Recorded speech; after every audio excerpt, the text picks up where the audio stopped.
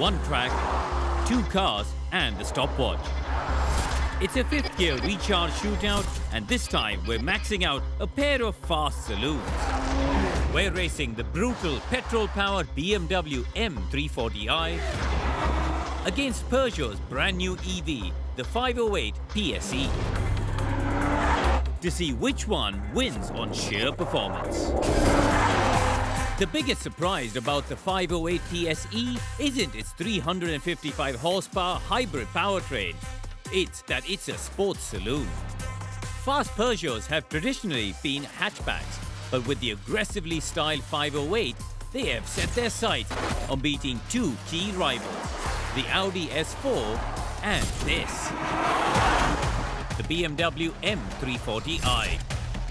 Breathed on by Beamer's M division to give it uprated brakes, cooling and suspension, this 3-litre turbocharged petrol-powered 3 Series is a hard act to beat. At just under 51 grand, the Beamer is £3,000 cheaper than the Peugeot. So what have Peugeot created here? Well, it's the first road car in Peugeot's new PSE division, which stands for Peugeot Sport Engineered. And to show they mean business, the oily bit of this 508 has been borrowed from Peugeot's highly rated 208 and 308 GTI models. And that's coupled with two electric motors, one at the front and one at the back. With both electric and petrol power plants combined, the 508 produces 355 horsepower, making this Peugeot's most powerful road car to date. Time to find out how quick it is around the track.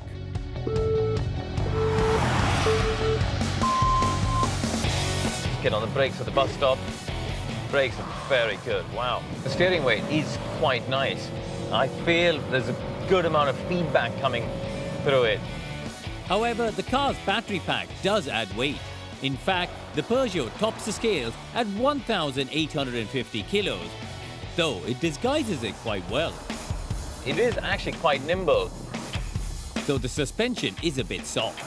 Given the fact it's got adaptive dampers, I would have liked it to have had more stiffness really and less roll.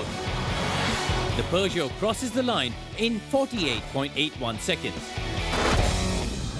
On to the BMW.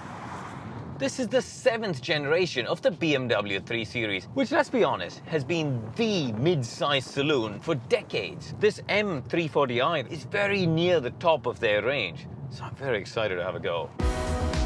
Under the hood sits a BMW speciality, a straight-six engine with a turbo thrown in for good measure. Does a great job of delivering the power. This is great fun. In the past, most BMWs were rear-wheel drive, one of the reasons they were so much fun. But times have changed. Like a lot of BMWs today, this is an X-Drive, which means power is supplied to all four wheels. Does that mean I'm going to be denied the big power sliding drifts we've all enjoyed for so many years? I'm going to turn off the toys to find out. It doesn't spin up as easily, I would say, as an M3 or an M4, but you still get the back end stepping out of line as you put the power down in that classic BMW way. So make no mistake, this is still a driver's car. But will it deliver against a stopwatch? Well, it's got a decent chance. For starters, it's 100 kilos lighter than the 508. So I'm hoping in the braking performance, it should stop quite well when we get to the bus stop. And yes, it does. Let's get the nose in. A little bit of mid-corner understeer there in the change of direction. But then the back end does step out of line when you try and get on the power. And possibly because of this playfulness, the BMW is half a second behind the Peugeot by the first checkpoint. The steering feels very familiar to the previous cars. The back half of the circuit is less technical, so by the second checkpoint, the BMW has reversed the deficit and now leads by almost half a second. A little bit stiff over the bumps and curves, but still better than the Peugeot. Up to the last corner, oh, back end, a little bit wild.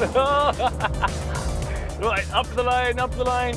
This should be quicker. It's 100 kilos lighter. It's a BMW. And indeed it was, because the 340i crossed the line nearly a second ahead of the 508. Around a short track like this, that's quite a difference.